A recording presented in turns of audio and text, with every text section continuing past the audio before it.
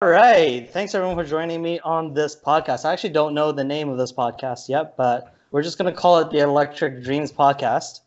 Today I have Mickey with me. You guys know Mickey as evWare. He's posted tons of videos on electric unicycles. They're super cool. He used to be a color grader, professional color grader. I still am. That's my day job. Yeah, he still is. So his videos look super sick. If you haven't seen them, definitely go check it out. He also has an Instagram as well. What's your username? So on YouTube, it's different. On YouTube, it's youtube.com/evxnyc, I think is the official URL. But it's kind of a thing that gets mentioned. It has to be delineated. But I work with the fashion brand called Everywhere. So they make clothes for guys who ride all kinds of electric vehicles. So I know how it kind of gets confusing sometimes, but their Instagram, which I'm sort of part of, I can chime in on it too, is everywhere.nyc. So since it's like my best friends, like anytime I make a video for YouTube, they just promote it on there to drive traffic and stuff. Okay. But yeah. Are they making clothes specifically for PEV riders, personal electric vehicle riders, or? That's Yes. awesome. Yeah. That's awesome. I think the only other company I know that is doing anything like that is Lazy Rollers in Sweden. But actually, before we get started, let me just talk about what the show is about. So the idea of this show is that we talk about everything EUC related, obviously, because that's our passion. But we're also going to talk about One Wheel. We're also going to talk about eSkate, anything that might interest us in the electric field. But mostly it'll be geared towards personal electric vehicles, so micro-mobility and urban transportation. We'll talk about future releases. We'll talk about market trends. We'll talk about product reviews. Anything goes pretty much. Cool. So welcome to the podcast. Thank you. We're just going to do some intros. How did you start riding? Because I've been riding for 7 years, but I haven't seen you, I think, active until these last 2-3 years, right? Is that accurate? I mean, I think got in 2016. I got a Segway Mini Pro. That was like my first wave into it. Basically, around that time, I'd always seen a Segway when I was a kid and thought it was the coolest thing, but they were like crazy expensive, and like my parents were like, "I'm not going to buy you a $5,000 toy" when I was a kid. So over the years, finally they come out with like the small one, and I saw it. And then when I was living in China for a little while, I saw a few people there with it, and I was like, when I get back, I'm buying one of these things, because I found out like it was only like $600 compared to like 5,000 of the original. So that was my first PEV, if you will. And then I moved into just like after 11 miles an hour got tiresome. I was like, man, I looked at a unicycle back then, and I decided either the Mini Pro or a unicycle, and I was like, I'll go unicycle. I mean, I'll go Mini Pro because it seems safer. But once it got too tiresome to be going so slow for me, I looked into the unicycle thing and started off with, I think, a Kingsong 14S. And then I had access to an MCM4 for a while, and then I eventually did like a 16S, 18XL, 16X, pretty much a Kingsong fanboy for the longest. And now I ride the Gotway Nikola 100 volt. That's good to hear. Well, you joined at a good time, because when the Kingsong 14S was released, that's basically when the 16S had already been developed, right? I believe, and KS16 was already a long, strong product that a lot of people had already bought into. I bought into this whole market about 7 years ago, and it was bad. It was like these crappy Chinese wheels, like worse than air wheels, and they're like $200-$300, and I had to assemble my own battery. It was just a disaster. But it's crazy to see how much the market has evolved, especially with today's Emotion V11 launch. It's just crazy to think that I was getting actually a little bit sentimental just to see like how far we've come, seeing my first wheel from the 9-bot. I count my 9-bot E Plus as the first one, but before that I had a shitty Chinese wheel. And to the fact that now we have crazy headlights on a wheel, we have amazing handles, we have a 3-inch wide tire, we have suspension. Like, I would have never have thought that 7 years ago that we would after 7 years, have this kind of technology in such a compact wheel. Mm. Um, so, what was your learning experience like when you got onto an EUC? So I guess so when I first bought the King Song, I of course went straight to YouTube and just looked up a bunch of videos on like I guess I had watched some videos prior that led me to buy into the 14S, or I guess I saw a video on the 14D and I looked at eWheels' website. I was like, oh, the 14S is like a bit better spec, so I think I'll go with that. Um, and so I think he's out of the like micro mobility game, but that guy Topher from somewhere in Topher? like the middle of Yeah, America, yeah, like yeah. he did like a little. I don't even think he was even that popular back then, but somehow the algorithm showed me his video on the 14D, Hmm. and I was like, oh, like it's weird to think now that I make videos for other people, like what goes through the mind of someone who's looking to buy, like what sold me on it, right? Like his Hmm. simple, like just saying like it's a smooth ride, sold me. Like I don't that's such a know. subjective thing. Now that Yeah. I understand like what goes into creating content for people that want to purchase or are looking to upgrade. But yeah, like his simple little review, like in a parking lot, like made me want to get it. Hmm. I, I know that channel. I think that guy does more car reviews, if I Yeah, remember, and he has a couple of EUC videos that were quite popular. I've definitely watched them, at least some of them. Okay, I think I started watching to Sean's video. I'm not 100% sure. I definitely saw it riding through Chinatown in Toronto, and I was like, when I got back to China, I was like, I need one. Bought one. Couldn't ship the batteries. yeah. Assembled my I batteries. discovered him much later, even though Yeah. I'm in New York in the same place as him. Just sometimes this is like the anyone who makes YouTube videos knows this. Sometimes the algorithm is just so mysterious. Like why didn't it show me his video over Topher? Because we're in like the Yeah. same location. Yeah, especially when you think back 2, 3 years ago, Tashawn was basically the main guy you would go to if you wanted to consume EUC content, right? But now Right. we have a lot more people creating videos, including myself. And now he's uh, unofficially retired from doing it. I guess he's still got sick equipment. He's still running Yeah. the streets. He's just not filming as much. I Well, think I think it's he the left New editing. York. He left New York? Yeah, he moved to New Jersey. He like bought a house Oh, and yeah, he's yeah, like yeah. settling down. No, I thought that was just further out in Brooklyn. I didn't think that was out in No, no, Jersey. no. He moved to Jersey. But no, if Tashawn's listen, he already knew that I congratulated him on that because buying a house is not easy. New Jersey is still Yeah, expensive. So, totally. okay. So actually, today's episode is about how we start on an EUC, right? So let's get started on that conversation. Hopefully later on we can talk a little bit about the InMotion V11. Um, Totally. no one's written it yet, but out of the specs and the live stream today, we can talk about it. But okay, so let's talk about how do you start on an electric unicycle. First step, you're interested now. You want to buy a wheel. What wheel do you go for? It's interesting you asked this because, well, ironically, I'm putting out my long-awaited first ever, like, learn to ride an EUC 101 video, probably tonight or tomorrow or something. So, Oh, um, awesome.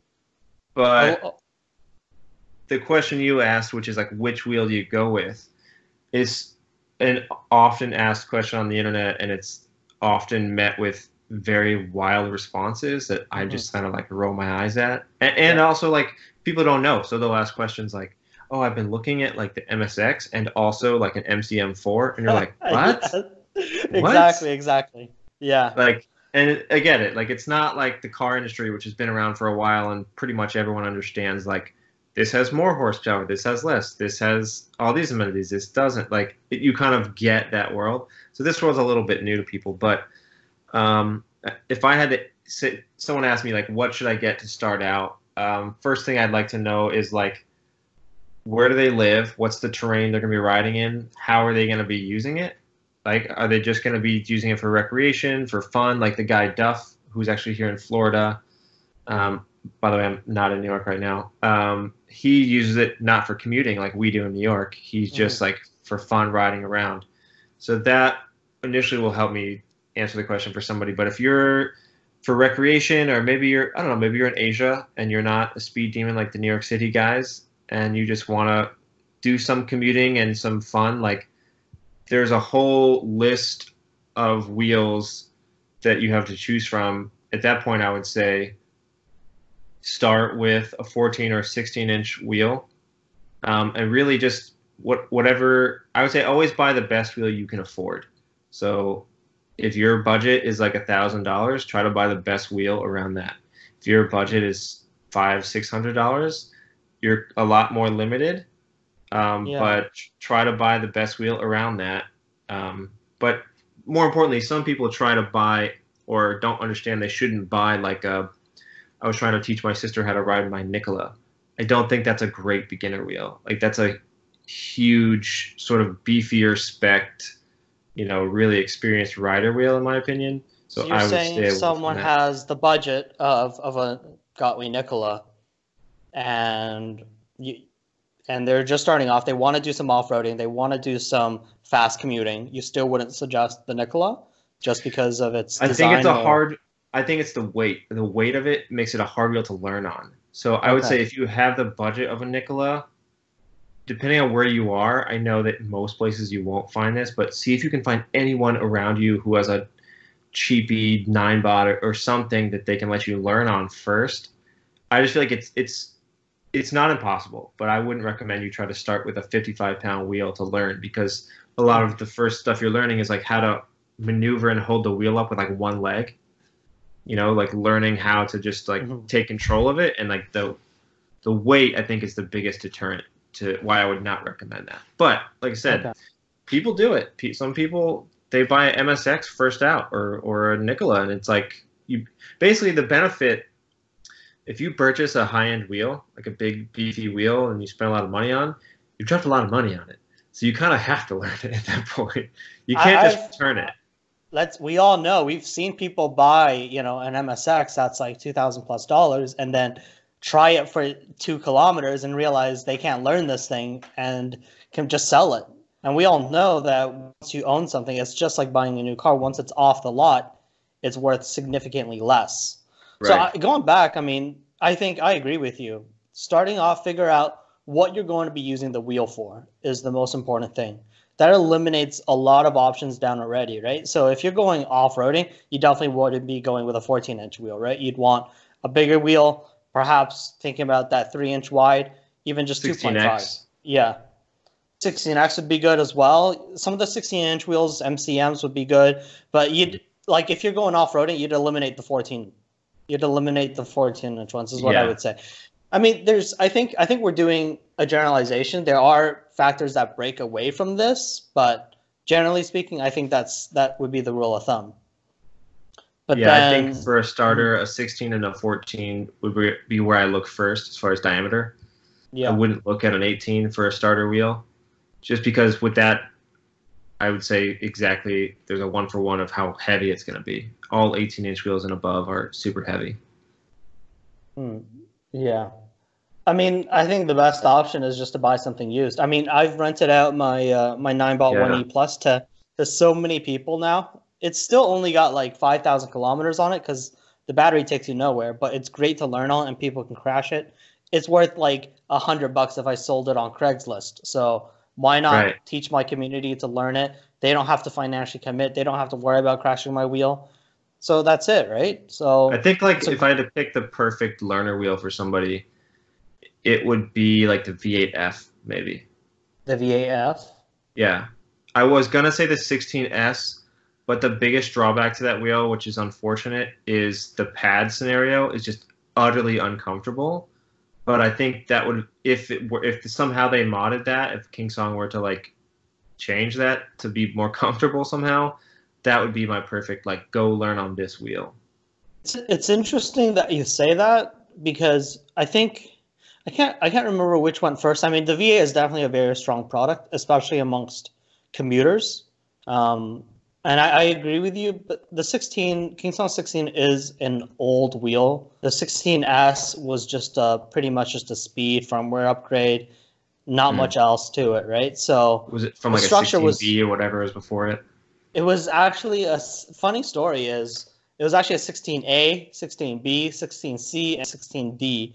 And then they removed all those names. Not many people actually knew that those existed. So I'm actually surprised you brought that up. But then they cut that away, and then they just got the 16S. But I actually had, I believe, the second or the first Kingston 16 in the market, in the North American market. And that thing broke like, I don't know, like 50 kilometers. Like I got it the first day and it broke, and I had to pick one up from Jason because I realized how great that wheel was. But I do get that. But it's funny you say, the reason I say it's funny that you say that is because both wheels don't have much padding. Like the V8 doesn't have much padding, but because the V8 is thinner, better. Yeah, it's thinner, so I guess it's more comfortable. And the not that most people would know unless they have this wheel, but the 16S, it's sort of like similar to the Tesla in the sense of how uncomfortable the padding is at first, because the shell is doing this like jut out thing, and they put the pads there. So like, if they were to pad it properly, because of the design of the shell, it would have to be even wider, and it would make it uncomfortable to sort of kind of like the Nikola. Like at first, it's like if you use the stock Gotway pads, your feet can barely fit on the pedals. So that's like the biggest downfalls. Like the shell, for whatever reason, juts out so far. The Tesla is kind of similar, not as bad. It's just higher up on your leg. But you know what? With that thing that juts out, it's great for it's great for jumping. I've pinched that part where so you just lift up the wheel. You don't need Kuji pads. You don't need any kind of jump pads. You just go straight up. You pinch those battery packs. I wish I had tried that when I used to own that wheel. I never tried jumping until recently, but yeah, I think, what is the price difference? The price difference is like, I think $400, I believe, between the two. But the Kingston can go significantly further. I mean, both companies have a really good track record of safety. The Kingston's just high efficiency. The 16S and the V8F? Yeah. Yeah, I think the V8F, well, depending on the dealer, is like just over 1,000 or something like that, like 1,100 if I remember correctly. And I know in Canadian it's about 11. Yeah. 1,200 maybe. But usually the range can be dependent upon like how fast you can go. So if it's a slower top speed and it was the same battery, you could basically eke out a few more miles. Okay. Would you wear protection when you're learning, when you're starting out to learn? Oh yeah, I think most people, they don't want to dive into it that heavy at first, mainly because couple reasons. They spent $1,000 or whatever on a wheel or more, and they're like, gosh, this is an expensive hobby. And then when you tell them they should pad up, and they look into like all the crazy recommendations of what pads they should use, they're just like, oh, this is just adding up. The Liat shin pads and whatnot. Yeah. But I think, as I say in the video that's coming out soon, like at the very least, when you start out, you're on a learner wheel and you're not going that fast, a good pair of wrist guards and a helmet is great. I would say that if you're on the heavier side, later I think everybody should be wearing a full face helmet. And now we have nicer, lightweight like the TSGs, but again, that's kind of an expensive helmet. It's expensive, yeah. It's half the price of a cheaper wheel. Yeah, so I switched my helmet recently to the Liat helmet, which I think is like $115. So it's like a lot cheaper. And then obviously like a bike helmet could cost you like $30 or $40. So I get it. But I think good wrist pads and a helmet is like the base when you're first starting out. If you can get a full face, I would go for it. One of the things most new riders hear about and dread is like a cutout, what would happen in a cutout. When you pad up fully and you've cut out a few times in those pads, it no longer scares you. Obviously, if you cut out at a super high speed, like if I cut out at 40, it doesn't scare me to do it, but I just know I'm going to be hurting. Are we still worried about cutouts? Are we still worried about cutouts in 2020 on EUCs? Yeah, I think so. Especially, I mean, you and me, we're not pushing the limits. We ride to the limit and we stop. We're not trying to like always push that, 1 kilometer. No, I think it's more for like probably like heavier guys. For whatever reason, maybe I'm wrong. I'm not trying to be mean, but this sport doesn't attract too many fit people. I think like fit people are like, why would I do that? I'll run, I'll bike, I'll do something else. But I know for an anecdotal example is there's the guy Irwin. I think he's in Boston or somewhere around there. He's got a YouTube channel too. It's called like Green Cobra or something. But he bought a 16X, which is a beefy wheel, and he overpowered his motor and got a cutout. But he weighs like 200 and something pounds. So I think that's still something to think about if you're buying. If we're talking about new people here, if you're buying a smaller wheel with a smaller motor capacity, like I don't know if I should say this, but I blew through the V8F motor one day. Just trying to just idle it, just like, okay, how responsive is it? I wasn't trying to hurt the wheel. Were you going back and forth, or were you just accelerating really hard? I was doing some idling, just going back and forth, because I just wanted to see, okay, how responsive is this smaller wheel compared to mine? And I did like a couple of times, and it like, I heard it like over crank, and then it did the in motion like, please get off, and it like slowly dumped me, and I was like, whoa. So that's a real thing. Like if I was riding, at whatever that top speed is, like 18 or something, if I was at the line and then I cranked the brake in an emergency stop, that you might cut out and fall backwards. So that's something to consider if you're like a bigger, more specifically a heavier rider.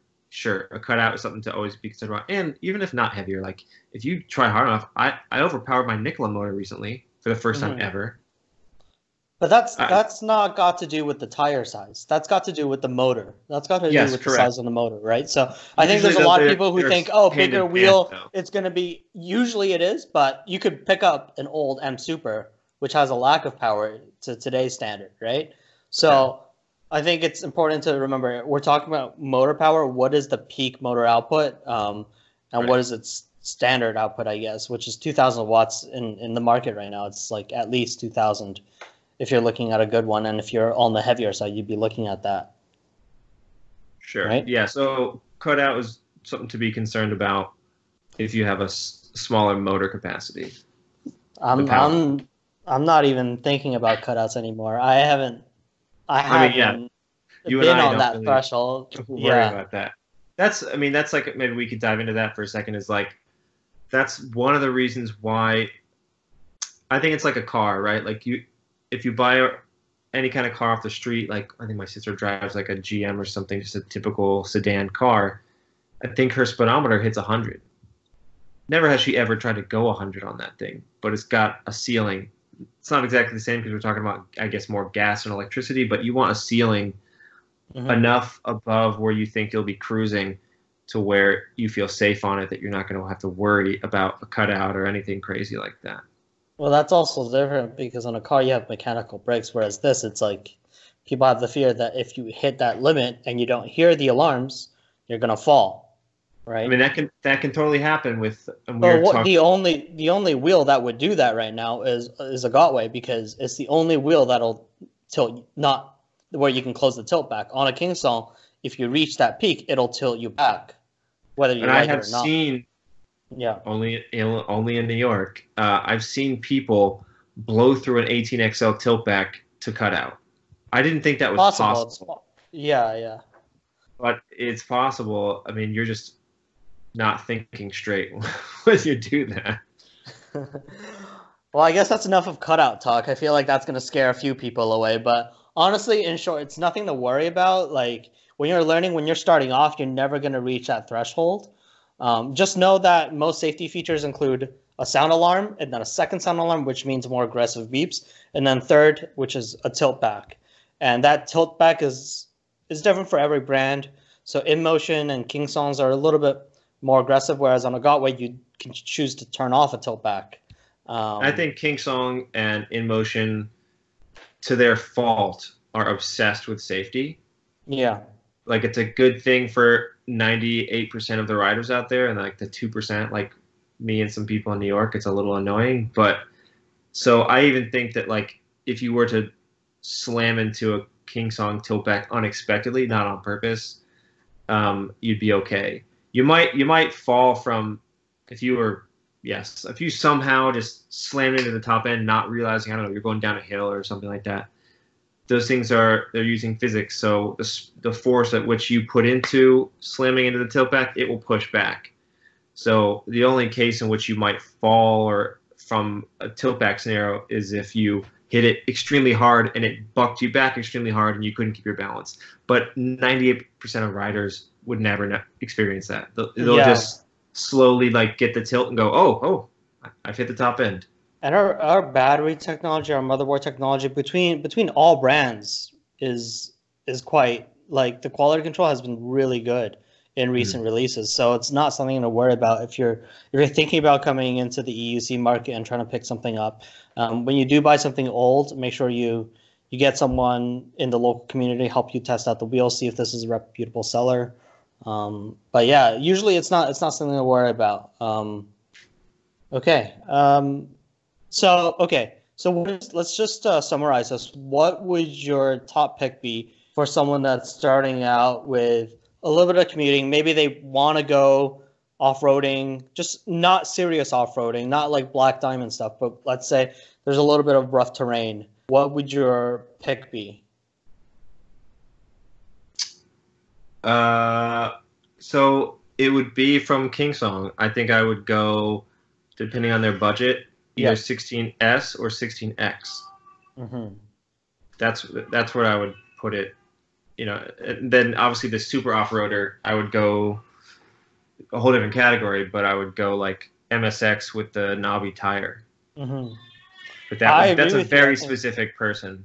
Yeah, I think my Kingsong 16 that I picked up from Jason from eWheels was one of the best wheels. I mean, I loved my M Super X, but that shell was like crap. Like you crash that thing breaks in half. Yeah. And that Kingsong, that was great, and it took me far. Like the Kingsong efficiency is just amazing. Mm-hmm. I don't know how they do it. I think my buddy told me it was to do with the cells that they use. But yeah, okay. So our picks are Mickey's is Kingsong 16X. Mine is the Kingsong 16. If you're starting off as a commuter wheel, if that's within your budget, if you're looking for something cheaper, I guess the V8 would be something you would consider. But at all costs, stay away from those cheap $200, $300 AliExpress cheap no-name brand wheels that'll light your house on fire. Remember, you're storing lots of energy in your house. Most of us, I mean, even though we're not supposed to, charge it overnight. Let's be real here. I stopped. I don't. You stopped? Yeah. I think Kuji pointed it out how many watt hours he has in his tiny apartment in Beijing, but I don't have as much. But still, like I think all I own right now is the Nikola, and that's enough. Like I don't play. I need to be awake and alert so that there's daylight hours. I can take care of business if I have to. Well, I usually pick a good charging spot where it's close to a smoke detector. And I use a slow charger at night. I don't use the fast. The fast charger is only for when I'm going out. So, okay. I don't use fast chargers anymore. You don't? All I used is. You're not riding enough. I have a splitter. I use 2 chargers with a splitter to go into my Gotway. Okay, but how many? That's still only a slow charger. That's only a 2-amp charger, right? What I feel like it's 6 amps. I'm doing. They're 2. Oh no, the standard. If you have I don't know what wheel you have. For the Nikola I'm talking 100 about. volt. Yeah, I think that comes with that's a 4-amp charger. That's a 4-amp charger that they give you. Oh, I'm pushing 8 then. Or actually, it might be a 3. I don't think. No, it's a 3. It's 3. Sorry, it's 3. Okay, so I was right. Yeah. Yeah, because the fast charger I got was 4 amps when I had a Nikola, and the standard was a 3 amp. Standard was a 3 amp. Yeah. People, just as a side note, it's not really on topic per se, but on topic of charging, a lot of people who have bought the 16X have been reaching out to me lately asking, how do I make this incessant beeping stop when I'm charging my 16X? It's only people who are using fast chargers who this is happening to, and you have to charge it 4 amps and below. I guess they put something in the firmware with the 16X, with like some of the later firmwares, that if you're pushing more than 4 amps, I think it's after 60 or 70% battery, it beeps every 20 seconds for some strange reason. I don't really know their whole rationale, but if that's happening to you out there, you gotta stop using the fast charger at full blast. It's probably better anyway. It saves your battery.